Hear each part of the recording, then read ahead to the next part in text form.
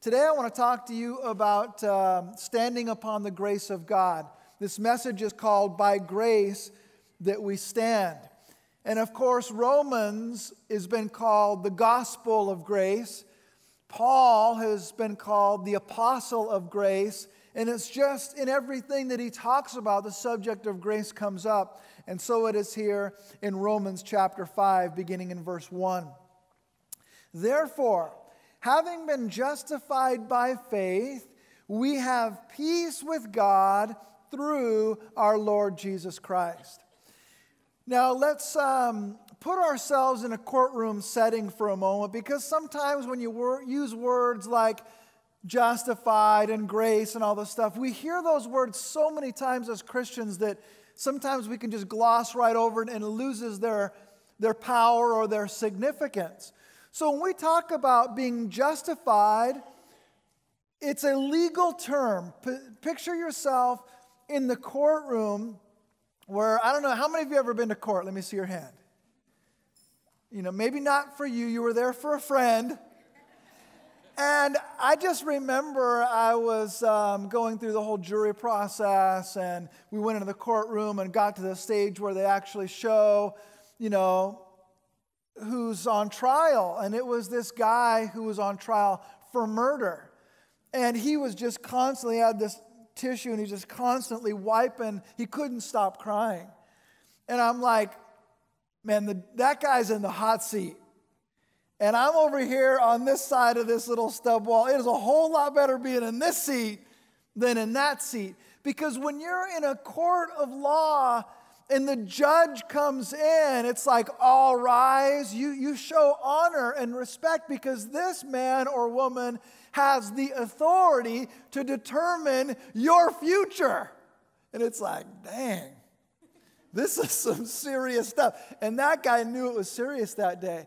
Well, I want you to imagine the court of God where you're not on trial for a crime, but you're on trial for some moral offense. And all of us are guilty. When it comes to morality and holiness and being like God, we're all guilty. And there we sit in the guilty seat, and the judge pronounces us justified. You can step down. You're free to go. The court no longer sees you as guilty, but as innocent. Not as one who has broken the law, but as one who has kept the law. What a gift, what a blessing to go from guilty to innocence. And Paul says that's all made possible through the blood of Christ, from the grace of God and our faith in Him. See, we're not saved by our works. It's our works that got us into this mess. We're saved by our faith in His work. That's the difference. You're made right with God not because of how good you are, but because of how good He is. Not because of your works, but because of His works. He's the initiator, you're the responder. And so when you put your faith in the Lord and say, okay, if He's willing to take my spot on the guilty seat, and He's the only holy one that has qualified to do this, and He's willing to give me that plea bargain and pardon me, I'll take it. Because I believe in Him a whole lot more than I believe in myself to be able to go out of this courtroom and now live a perfect life.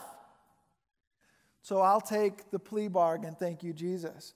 But not everyone has that faith to trust in the Lord's ability to turn their life around. It's like they just want to keep, look into themselves, and they're so wrapped up in themselves, and their pride won't let them have the humility to accept the pardon that's being offered. Susan and I were watching Cops the other day on TV, and this guy had been pulled over because he was screeching his tires and driving recklessly. And the cop, approaches the window and says, "You know what you were doing wrong?" And the guy's all, "Yes, officer, I was peeling my tires, and I'm trying to show off for my buddy here."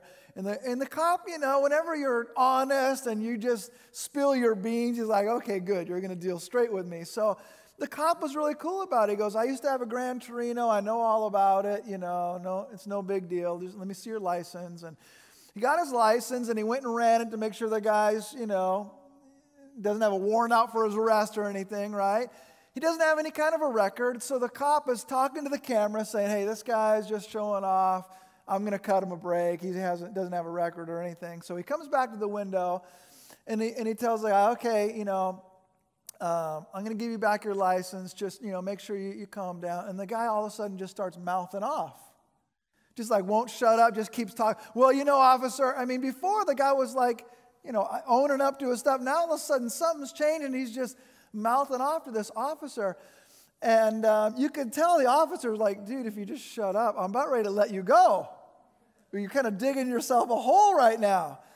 Well, then all of a sudden the guy's mouthing off so much, he goes to give him his license back, and the guy's all, where's my wallet? You didn't give me your wallet, sir. You just gave me your license. No, I gave you my wallet. You have my wallet. And the cop goes, sir, have you been drinking tonight? A little bit. Well, how much have you had to drink? How many drinks have you had? 3. It's always 2 or 3, right? Nobody's had like 6. I've had 3 drinks, and the cop is still being gracious to this guy. He's all, hey, I'll tell you what. You and your buddy pull your car around the corner, park it, you're going to walk home. The guy still wouldn't shut up. He just keeps mouthing off, won't humble himself, and accept the grace that's being showed to him. And as a result, the guy's getting more belligerent. So the cop's finally like, dude, you left me no choice. I wanted to do it my way, which would be so much better for you, but you got to do it your way. You got to do it the hard way. So step out of the vehicle. They bring in a traffic cop to run the DUI test, and the guy's like, take 9 steps, heel to toe, and the guy's all 10. And so you're going to jail. It's like the same thing with God. None of us are going to be able to walk that fine line our whole lives through. We're going to continually come up guilty before God. And if He's willing to cut us a break through Jesus, all we got to do is accept it. Lord, I trust in your goodness, not my own. Lord's all, that's all I need. Because now we can begin a relationship that's based upon me working in your life and not you just cutting me out of your life. And that's what I created you for, a relationship. So it's by faith. And when we put our faith in the Lord and we're justified and our sin is forgiven and it's dealt with, then we have peace with God, Paul says at the end of verse 1, and the peace of God. But not only that, look at verse 2. Through whom also we have access by faith into this grace in which we stand and rejoice in hope of the glory of God. Let's unwrap that for a second. Paul is talking about how that through our faith in Jesus, we have access into the grace of God. Now again, grace is a word that speaks of God's favor towards you, how He wants to bless you. When we talk about the grace of God, we're not just talking about the fact that God's willing to forgive you. He goes way beyond just forgiveness. He actually wants to favor you. He wants to pour out His blessings on you. He wants to be good to you. That's grace. That because of the Lord and His grace in our lives, not only do we not get what we really deserve, judgment, but we get what we don't deserve, God's blessing. That's how incredible grace is. That's how amazing grace is. And Paul says it's by this grace that we stand. In other words, this concept, I'm right with God because of His love for me and His goodness towards me, becomes your stability in life. It becomes the foundation upon which you can stand. How many of you know that we live in a changing world and things are always shifting, and man, it's scary sometimes. Like, what can you really count on? The thing that you can really count on is God's grace for you, God's love for you. That is the one thing that will never change. Can you give God praise for that this morning? But standing by grace, we need that foundation because we live in a fallen world. I mean, things go downhill in this world. Since Adam's sin, there's a curse placed upon this earth. As the result, we have sin and sickness, disease and death. Man, things go downhill. And we live in a society where people try to put you down and Satan tries to take you down. I mean, it's true. Jesus wants you to have an abundant life, but it's also true that Satan wants to steal, kill, and destroy us. And every day there's this battle that rages on. But grace is what keeps us standing. Grace is what keeps us on our feet. Amen? Whenever life tries to label you a failure or bring out your past problems or classify you as a second-class citizen or an outcast, you ever felt that way? Because you blew it, you're like, man, I'll never get to where I once was. And now people label me because of this thing that I did. I'm forever going to be an addict, or I'm forever going to be a convict, or whatever. That's not how God wants to view us, but that's kind of what we can go through. Maybe on a much more minor scale, you created some simple sin, but coming into church, you're like, man, can everybody see it written all over me that I did this last night or Friday night or whatever? And sometimes it's just like, man, is that how people are going to see me? And we just see ourselves through our own sin sometimes. But God's grace elevates us out of that and leads us into the abundance that God has for us instead of getting stuck and staying stuck in our past mistakes. Grace is what will make you stand. Grace will give you a new beginning. Grace will give you a new identity, a new value, and a new hope, all by the grace of God. Do you understand?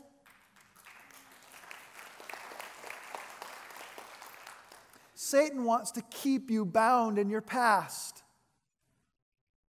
He wants to keep you in that guilty seat. And even after the judge sets you free and says, justified, just as if I'd never sinned, wow, what a gift, thank you, God.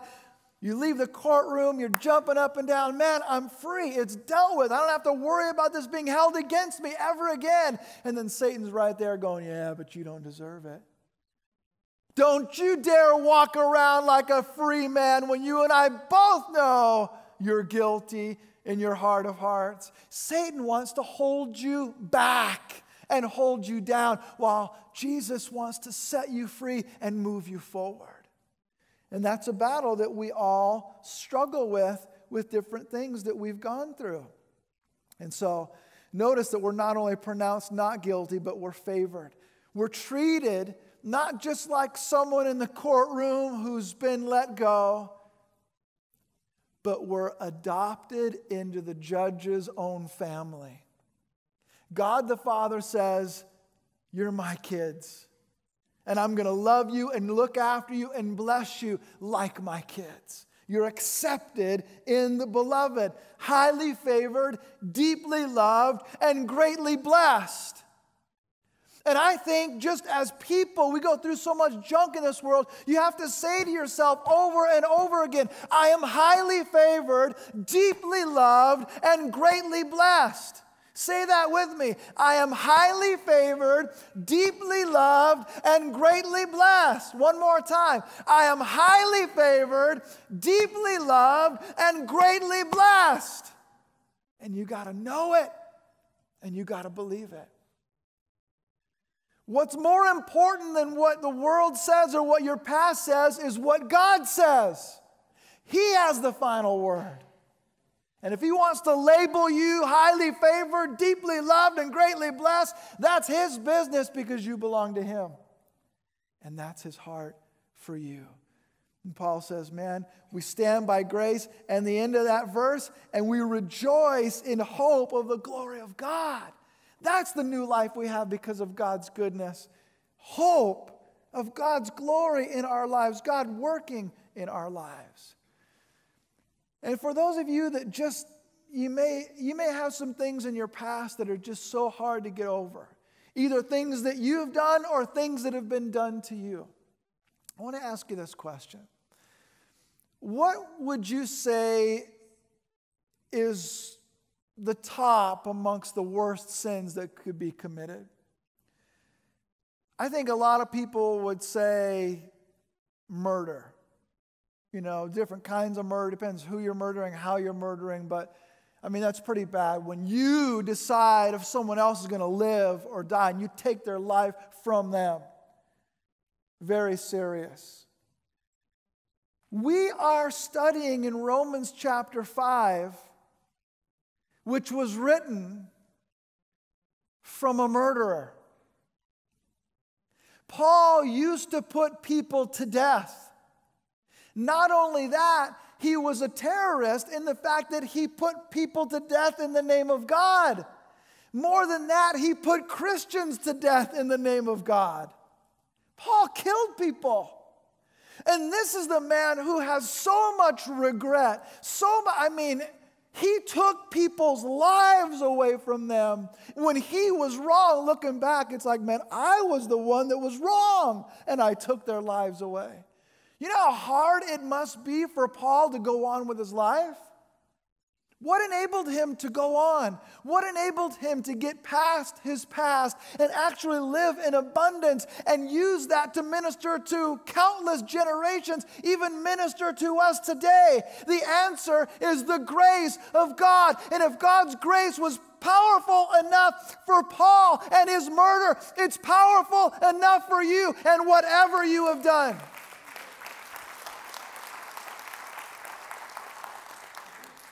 But I don't deserve it, you say. That's why it's called grace. It's not about what you deserve. It's about God's goodness. And it takes some humility, doesn't it, to receive God's grace? And to say, wow, Lord, I admit I need some help. I can't do this. I'm the one that got myself into this mess. There's no way I can trust myself to get myself out. I'm the problem. So, Lord, thank you. It takes a lot of humility to receive God's grace and His forgiveness and the blessing that He wants to bestow upon you in the future. Some of you, the reason I'm talking about this is because you have not been able to forgive yourself. Maybe others have forgiven you. Maybe you believe that God has forgiven you, but you haven't forgiven yourself and you haven't received that forgiveness. You haven't allowed yourself to live forgiven. I want to tell you that that's wrong. You need to allow yourself to be forgiven. It's by His grace. You don't have to deserve the forgiveness. You just have to recognize, I need it. I don't want this to continue perpetuating itself. So in all humility, I'm going to receive this forgiveness because I need it. And that's what this is all about. And if it can happen for Paul, it can happen for you. Verse 3. Not only that, Paul goes on, it's like he's just adding one more incredible thought after another. We also glory in tribulations, knowing that tribulation produces perseverance, and perseverance character, and character hope. And hope does not disappoint because the love of God has been poured into our hearts by the Holy Spirit who was given to us. Life is hard. Just because we have been justified does not mean we will not go through hard times, tribulations, trials, temptations. We still live in a fallen world. But God's promise is that He will use the junk that we have gone through to make us more like Him and to lead us into the abundant life, and so that we can help others. There's some great blessings that can come from our tribulations. One of them, Paul says, is when you go through tribulations, it develops perseverance in you. That stick-to-itiveness, that mental fortitude. man, you're like, okay, now I know I can at least go through it, right? People who have never had any hard times, they're still going, I wonder what's going to happen when I go through it because I haven't been tested yet. You can thank God and you can praise God and you can even glory in the fact that, wow, I've gone through some hard stuff, but I'm persevering. I'm having the attitude of someone victorious. I haven't let it beat me. That's a good thing. And that perseverance, Paul says, leads to character. It builds character, this stuff that we go through. I watched an interview with Lance Armstrong and Oprah Winfrey that took place when he came clean about his performance-enhancing drugs. How many of you saw that interview or heard about Lance's story? Most of you. This was a guy who was one of the greatest heroes in sports, 7-time Tour de France winner, cancer survivor, developed the Live Strong Foundation, which was a nonprofit organization to help other people who are struggling with cancer and help them have a surviving attitude. Incredible, incredible individual. Was accused of using performance-enhancing drugs, blood doping, and that kind of a thing. And he denied it all along and even accused other people, even sued other people. And then finally, he confessed. I did use performance-enhancing drugs. And overnight, Lance Armstrong went from hero to zero. And he will be seen in a different light forever. There's no changing that. And I was intrigued by this. I was given this interview by a friend here at Venia because I can relate to much of what Lance Armstrong's going through. Many people will never see me in the same light. So it's like, man, what are this? Let me learn from this guy, you know? Because on the scale that he's dealing with is even bigger. And at the end of the interview, Oprah Winfrey asked him this question. She said, what do you think is the moral to this story? And Lance Armstrong said, I'm not sure yet. Which to me was a very sad thing. It's like, I don't even know totally what God's trying to teach me in all this. He's learned several things, but he hasn't quite figured it all out. And she said, well, do you want to know what I think the moral of the story is? And he's like, yeah, sure. And Oprah said, the truth shall set you free. You had lived under those lies and trying to cover up for so long, and now you're free. You've got to deal with the consequences, but your conscience is clear. And then she said, do you know what I hope for you in all of this, Lance? And he's like, what's that? And Oprah's statement helped me to realize why she's so successful and what some of her genius is. I don't agree with all of Oprah's theology, so don't get me wrong here, but she said something profound. She said, I just pray that as a result of all this, that you become a better person than you were before. And there's just something that resonates with all of us in that, isn't there? It's like, yeah, you need to learn from your mistakes, and hopefully you become better than you were before. That tribulation leads to perseverance, and perseverance to character. Because if you don't grow from it, you don't learn from it, it's like now it's just adding salt to the wound. Not only have you hurt a bunch of people, but you haven't even gotten it yet. And that's what life's all about, to learn and to grow. I had a lady come up to me a few weeks ago here at Venia, and she looked at me with just these eyes of love and compassion. She said, Gary, you're not the same anymore, are you? And I said to her, I hope not. I hope I've learned from some of my mistakes and all that I've gone through, and I hope that I've grown from it. Because it's hard to know that I've let so many people down and hurt so many people because of some of my faults and failures. And she said, well, I see a difference in you. I see someone who's more humble than before and more compassionate before. and I see some beauty in you like I've never seen. And I'll tell you what, that was one of the greatest compliments that I had ever received. Because before, I felt like, in a sense, I was better than most people. And I wanted to be better than most people because it gave me a sense of security and significance. And so I strove to be the best, you know. I wasn't leaning upon God's grace. I wasn't in the mindset of, oh, wow, it's all by your good grace. It was all, hey, Gary's doing good. Gary's so successful, you know. And when you act like that, you know, there's a certain amount of pride that goes with it. And I've learned that it's pride that comes before the fall.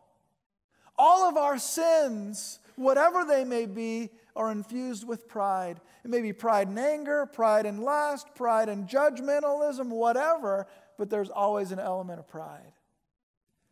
And I'm not going to stand up and say, hey, I don't have any more pride left in my life. But I hope that I can stand before God and before those that I know and love and look myself in the mirror and say, you know what? I'm learning and I'm growing. And I'm trying to apply the grace of God to my life and not just stay in my past, but learn from my past. As Paul said, this one thing I do, forgetting that which is behind and reaching forward to that which is ahead. You cannot lay hold of your future until you let go of your past.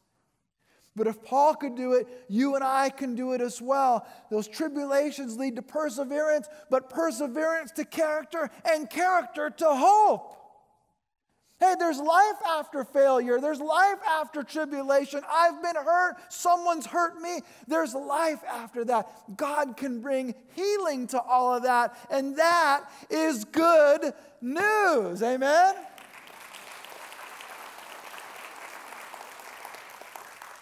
And notice he says, this hope, verse 5, does not disappoint because the love of God has been poured into our hearts by the Holy Spirit. That's what it's all about.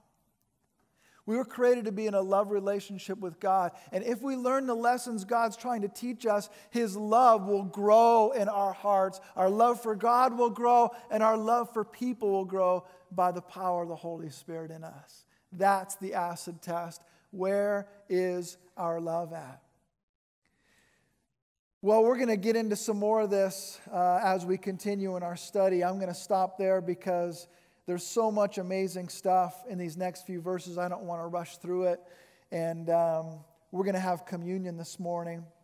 But let me just read you a couple of verses to get you chewing on it for next week. In verse 6, when we were still without strength, in due time Christ died for the ungodly.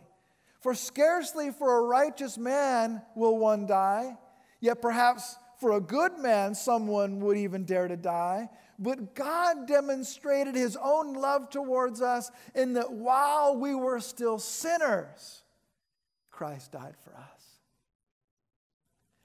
In other words, Paul's saying, you know, someone might die for the best of someone, but hardly anybody's going to die for the worst type of person out there. But Jesus died for all the ungodly, for all the sins throughout the whole world. And more than that, it says that while we were yet sinners, Christ died for us. While we were in the act of sinning, Jesus died on the cross for us. How is that possible when you and I weren't even born yet? Because God lives outside of the time domain. He sees the past, the present, and the future. That's why He can prophesy about the future. That's why when Peter said, I will never deny you, the Lord's like, I love your heart, Peter, but actually you're going to deny me tonight. I know the future. And so that you know that I know, when you deny me the third time, I'm going to have a rooster crow. God knows not only your past sins, not only your present sins, God knows all the sins you're going to commit in the future. And He sees them all at one time if He wants to. It was with all your worst baggage, your worst carnality happening that Jesus said, I still love you, and I'm willing to die for you to get you back. That's amazing. That's amazing grace.